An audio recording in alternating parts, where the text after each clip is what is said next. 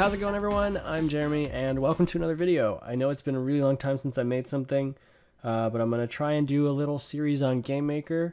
I want to show you some of the similarities between Construct and GameMaker and why I think you might like using it.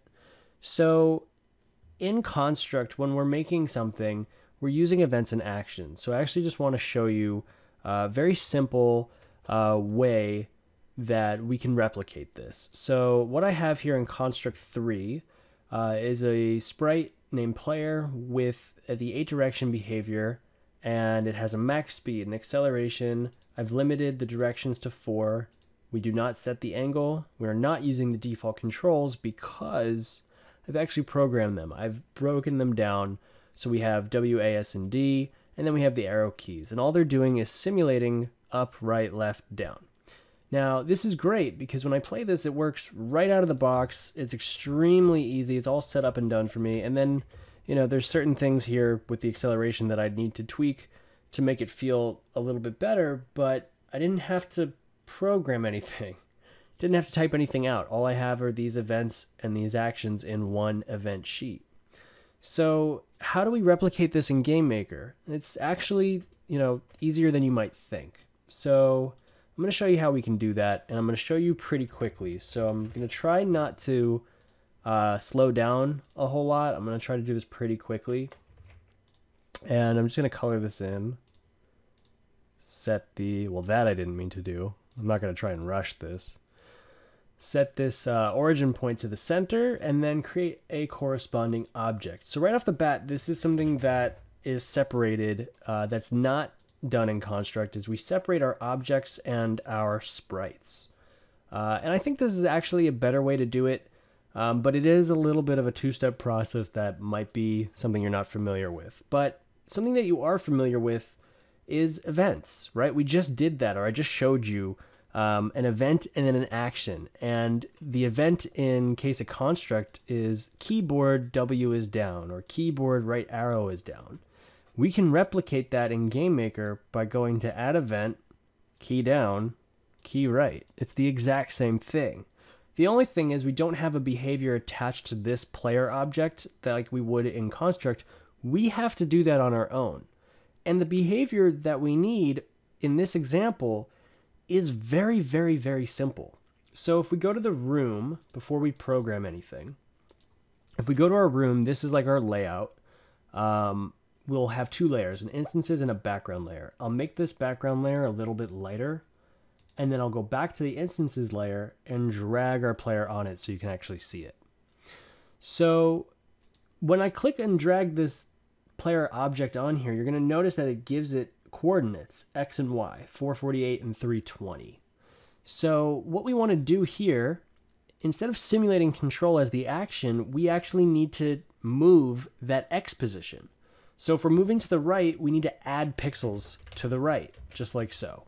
So we're going to add, and by putting the equal sign there, we're going to keep adding it every single time we hold down the right arrow key. This is like saying X equals X plus 3. It's just shorthand for that by doing plus equals 3.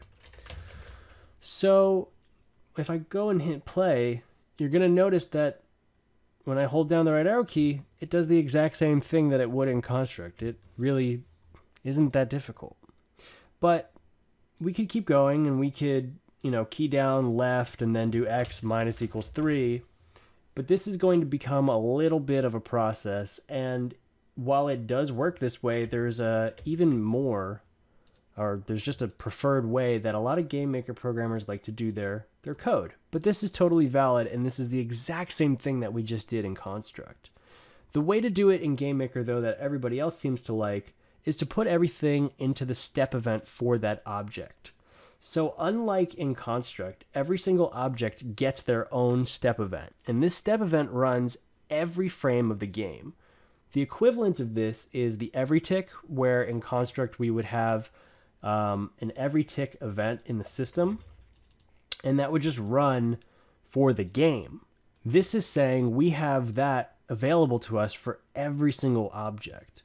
So now you're probably wondering, how do we actually move this from here? And there's actually a bunch of ways to write this code. So instead of the key down being an event, we can actually make it part of the action. If you didn't figure this out, instead of having an action that we can just click and put here, we're coding the actions. We're actually controlling that.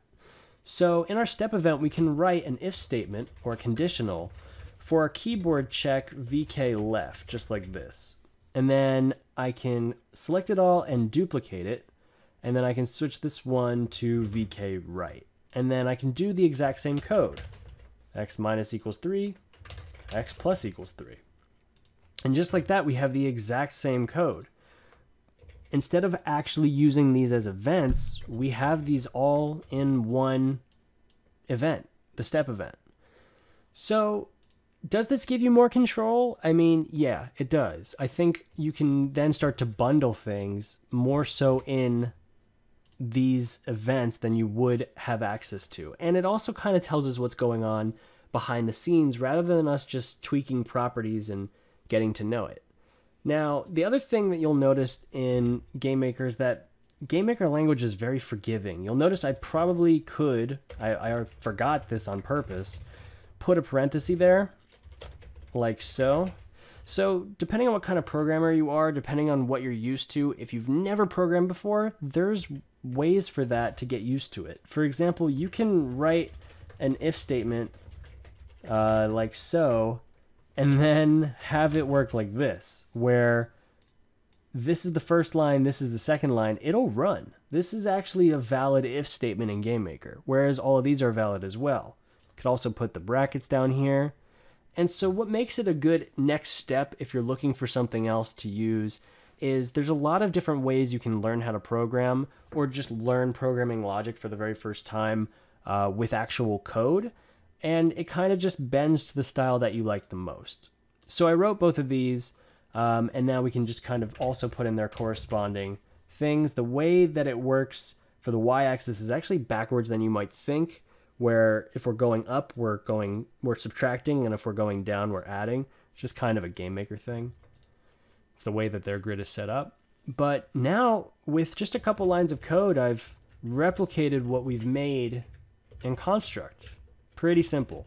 And if for whatever reason you were uncomfortable with doing it this way, you can just keep adding events for key down, up, and down. And to be honest, it's probably a bit quicker because then you're just adding in one line of code rather than having 15. But like I said, organizing it this way is kind of helpful, and it's all in one space. So the final thing I want to show you here is just that, yeah, I hard-coded in how many pixels we're moving, and that's generally something you don't do in programming. So I can go into the create event and just make a variable that belongs to this object. And this is the old way of doing it in GameMaker, and I still kind of prefer doing it this way, where the create event happens when that object is created. We have an equivalent to that. Is it in here? Yeah. On created. There's our create event for our player in Construct. And on created, we're setting all of these variables that are specific to the player. Another way we can do that, which is actually probably more similar to Construct, is having our own little variable definitions bank here, where I can kind of go in and then just give it any type of variable, really. There's a real, there's a decimal, integer, string, boolean, expression, and the list goes on. It's pretty cool. This is more akin to going into the project, clicking on the player, going into the properties, and then going into the instance variables here, and then adding it, there as a number. So this gives us more control. I don't actually like doing it that way yet. I'm still getting used to that. But putting it right in the create event means that on creation of this object, the second I run this room, I want you to give the player its own instance variable. It's my built-in speed variable. And then I'll come in here, and then I'll just replace these values, because that's better programming. And that way, if I ever wanted to change it from 3 pixels, I now only have to change it one time over here. And there we go. That updates. I just made it slower. But I hope this demonstrates how easy it actually is to program these things in GameMaker and how similar it is to Construct. The reason why I want to do a couple videos on GameMaker is because I just want to show you that GameMaker language has a lot more to offer in terms of actual gameplay, mechanics, and code. And some of the functions and the built-in methods in GameMaker are all about making your game fun. They're helper functions. Whereas if we're really customizing the behaviors in Construct in GameMaker, then GameMaker lets us drag and drop these methods that we would have to customize in Construct.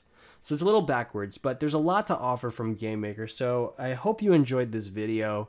I hope it wasn't too fast or too slow. And if you liked it, just let me know in the comments below what you want to see. I'm going to make a couple more of these. I want to show you another way to do movement, and I want to show you some collision work and some camera stuff that should just make it a lot easier for you to transition if you're looking to get into it. But I think the bottom line is, whatever software you like and are comfortable with and are happy to use, then just use that and make a game with that. You by no means have to use the next best thing. So thanks so much for watching, and I'll see you in the next one.